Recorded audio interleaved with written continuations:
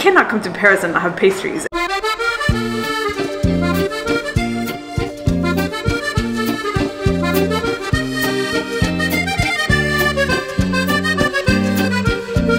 Hey guys, welcome to another episode of Rated V. I am in Paris, France, and I am going to show you where you can get some staple dishes, sweets and treats, things that you don't want to miss out on when you're visiting in Paris. And of course, I'm going to be showing you some tourist attractions, some sites that you need to see while you're visiting Paris as well. So let's go. My first stop was Le Marais district to try out Place du Falafel with almost 8,000 Google reviews. It's one of the most popular restaurants in Paris. It was a must try. My friend and I ordered the falafel platter and hummus and falafel plate with fries, of course. It did not disappoint and you will leave stuffed. There is a dine-in and takeout option. To walk off the food just 20 minutes away, we were able to reach the Louvre, and then afterward we headed over to catch the sight of the Eiffel Tower at night. The next morning, I took the scenic route to make my way to VG Patisserie, an all-vegan French patisserie where you can get anything you dream of. So one of my first stops this morning is VG Patisserie, and I am here because it's a 100% vegan patisserie here in the 11th district in Paris. Cannot come to Paris and not have pastries, so I'm going to show you what they have. So the items I got that I couldn't resist, I got an almond croissant, I got a chocolate bouchette, and a quiche because, well, if you see a quiche that's vegan, you have to try it. I also, of course, got a latte because all of this needs to be accompanied by coffee. Let's be real. And the milk they use here is oat milk. So I'm going to start here with the quiche because I love starting with savory first. This quiche has such a good eggy consistency. It's like fluffy, smooth, it's very flavorful, seasoned very well, great texture, and I love that the top edge is crisp. So, and they have a nice crust at the bottom, very good. And now the almond croissant, the flakiness on this is unreal. It looks amazing. They use margarine instead of butter, but it still gives it that like flaky, because this is what you want in a croissant. I got an almond one and I got it toasted, so it's nice and glazed and toasted on the top.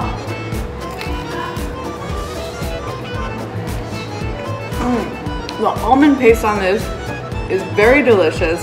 It is chewy in the center, it's nice and crisp on the top. It has the traditional texture that you look for in a croissant. It is legit. And last but not least, we're gonna try the chocolate bouchette. Of course, like I said, I like that here they make more elevated, fancy vegan pastries that you typically don't get at other bakeries. So this I had to try. They have the beautiful chocolate flakes on top of the cake. And there's fruit in the filling. Very good.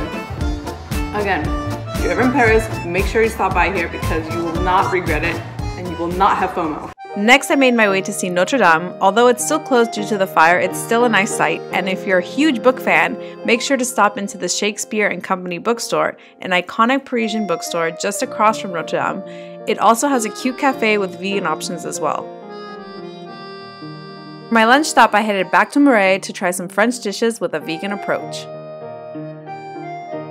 So now I'm here at Le Patisserie du Marais. Marais is known for being a trendy area. There's a lot of shopping to do here. There's a lot of restaurants, cute cafes, great vibe. And the reason I wanted to come here is because they have a lot of traditional French dishes that they've made vegan. So I'm excited to show you guys what they got. So I'm starting with French onion soup. I mean, come on, you're in Paris, you're in France, you want to try French onion soup. Instead of cheese, they have a layer of potatoes on top, but the vegan cheese is inside, but they have the soaked bread and everything. This is definitely something good if you want to eat on a cold day. It's very soothing, very flavorful. Although it doesn't have the melted cheese on top, they still did a really good job of giving flavor to this dish. So I'm really enjoying it. Okay, so next I'm trying the beef bourguignon. So obviously beef bourguignon is made out of beef with a red wine reduction, but here they use seitan instead of beef. And I mean, you cannot tell me this doesn't look like beef. So I'm gonna give this a try. There's mushrooms in this dish, seitan, gravy.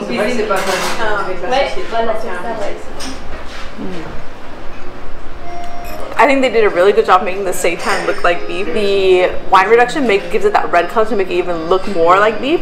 A little acidic because of the wine. Overall, I think it's a pretty good attempt at the traditional dish. Although the flavors aren't exactly identical because the seitan obviously has a different flavor. The mushroom doesn't come through as much in this, but I think if you want to have that meaty texture fix, this is a pretty good dish that you could order. And of course, as dessert, you gotta finish with dessert. So I have here a chocolate cake made with chestnut flour, which means it's also gluten-free. It has a almond chantilly cream. I really like this chantilly cream. This is so good. The chocolate cake is sweet. You can kind of taste that it's chestnut, but it's very good actually. It's moist. I like it. The next day I decided to make my way towards Sacré-Cœur to see one of the best views of Paris. But first, on the way, I passed by a street that had 2 vegan cafes. One was Hollywood, where I stopped to get a vegan version of a Mont Blanc. Typically, it's dairy-heavy pastry, so I was happy to try a vegan version. Other cafe up the street was Cloud Cakes that sells various desserts and drinks. Sacré-Cœur, or Basilica of the Sacred Heart, is an iconic landmark of Paris and definitely worth the views. Afterwards, since I was already in the Montmartre area, I decided to walk by the iconic Moulin Rouge Cabaret. So if you're wanting to catch a show, just FYI, you can do it after you see Sacré-Cœur. For my final dinner destination, I decided to go to Le Feuilleton in the Belleville district, where you can find vegan options and a Parisian brasserie vibe. So if there's another thing that you want to do when you're in Paris, it's you want to go to a brasserie style cafe. I'm here at Le Feuilleton and they definitely have that brasserie feel. It's cute, it's quaint, but the reason I'm here is because they offer a vegan cheese platter because you're in France, it's like what they do, they eat lots of cheese as their appetizers with wine, and so here you can get that, but you can get it all vegan. They have an extensive menu, they offer a bunch of different things. This is what I want to show you, and they also have a cured meats board, so definitely decided to check that out. So I couldn't resist, I got a full spread. I got their cheese platter, which by the way are homemade. They make them here in-house. They have a variety of different types of cheeses from mild to strong. They even have a vegan butter that they serve it to you with. Then I got the cured meats platter, which they also mix in like a vegan foie gras. Really nice, because sometimes you want to visit, you don't want to miss out, but you still want that French experience, but vegan. And then I couldn't resist and I got the arancini because it is a special. And of course, you are served this whole thing with delicious French baguette. Now I'm trying the arancini. Absolutely love the spices that they put in this arancini. It's just like a small amount too, so you can really like do tapa style and eat a little bit of everything, which is the kind of way I love to eat. Okay, now I'm gonna try their vegan foie gras because vegan foie gras, that seems unreal. I like it. I've never had real foie gras, so I don't know if it's like tastes like the real thing, nice and light. It definitely looks like it has the texture that I've seen of foie gras, so I recommend you definitely should try it. This butter, I cannot get over it. So the butter is made out of olive oil, coconut oil, cashews, and a soy yogurt. I'm telling you guys, this is the most real butter I've ever tasted. It tastes like that 100% cream butter. Amazing. Now I'm trying this darker cured meat. Everything is so good. Like, this is exactly what I was looking for. I'm so glad I came here.